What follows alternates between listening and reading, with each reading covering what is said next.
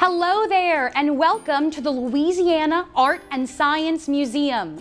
My name is Miss Marion, and I am an educator here at LASM. Our education team would love to give you a peek into our museum and some of the fun exhibits and STEAM-focused activities that we have to offer. First is Miss Haley in our Kids Lab. Hello everyone, my name is Miss Haley and I am an educator at the Louisiana Art and Science Museum. Here I have a piece of scientific equipment called a flume, which helps us take a look at how water moves. This amazing flume is an important part of our free River Dynamics Experience program that is generously sponsored by the Coastal Protection and Restoration Authority. Inside we have flowing water and little pieces of plastic which represent sediment. Sediment is made up of particles such as those found in sand and rocks and mud like I have here in this tube. Let's take a look at this water and sediment. What do you observe? Is the water moving quickly or slowly? This toy can help us observe. The water is moving rather slowly.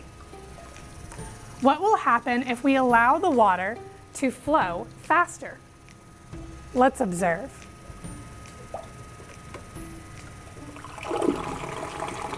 Our sediment is washing away. What can cause it to go away? Can this little toy help explain? The water is moving so fast, and the water picked up the sediment and washed it away. Fast-moving water has been known to move boulders bigger than cars. Now, let's give our little friend a break and visit with Miss Chandra in one of our art galleries. Hello, my name is Miss Chandra, and I'm also an educator here at the Louisiana Art and Science Museum. Did you know that artists sometimes use science in their art? Capital City Contemporary 5 is a collection of paintings, drawings, photographs, and other artworks that spotlight local artists across Louisiana who are still living and working today. And the theme for this year's installation is water. In Louisiana, possibly more than anywhere else in the continental United States, water dictates life. Wetlands, bayous, rivers, gulfs, living so closely connected to water brings many benefits. However, water also poses risk, like southern Louisiana experienced during the historic flood of 2016. This collection of Louisiana artists demonstrates the unique manner in which water reflects and changes in its surroundings and emotive qualities it possesses. Come visit us downtown at the Louisiana Art and Science Museum to see these beautiful pieces in person, as well as the rest of our exhibits we have at our museum. Now, here is NASA Ambassador, Miss Linda. Hello, my name is Miss Linda, and like Miss Chandra said, I'm a Solar System Ambassador for NASA. That's right, NASA, the National Aeronautics and Space Administration. As a space enthusiast, one of my favorite things to talk about is the moon. The moon is beautiful to look at in the nighttime sky, but did you know that it also affects our oceans? The moon's gravitational pull causes both high tides and low tides, which results in waves of many different sizes. But what is a wave?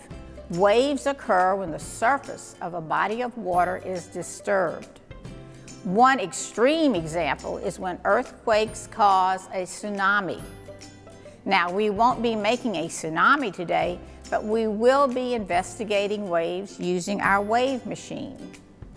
You can make your own by following the steps in the attached PDF. Make sure you have 89 craft sticks, white glue, a ruler, strong thread, and scissors. Now let's investigate. To observe a wave, we must know a few key words to describe waves. The highest part of a wave is called a crest. The lowest part of a wave is called a trough. Wave height is the vertical distance up and down between a crest and a trough. Wave length is the horizontal distance between two adjacent crests or two adjacent troughs. Our last characteristic to observe is frequency. Frequency tells us how many wave crests pass a specific point in 1 second. Now, let's experiment. I'm going to tap one end of the wave machine and think about what might happen. Okay. I'm going to tap both ends at the same time. Okay, now back to Miss Marion. Thank you so much for joining us today. We hope you visit us at the museum very soon. Be sure to check out our social media for updates and information, and don't forget to check out our virtual learning platform, virtual-lasm.org, for more videos and activities just like this one. Bye, friends.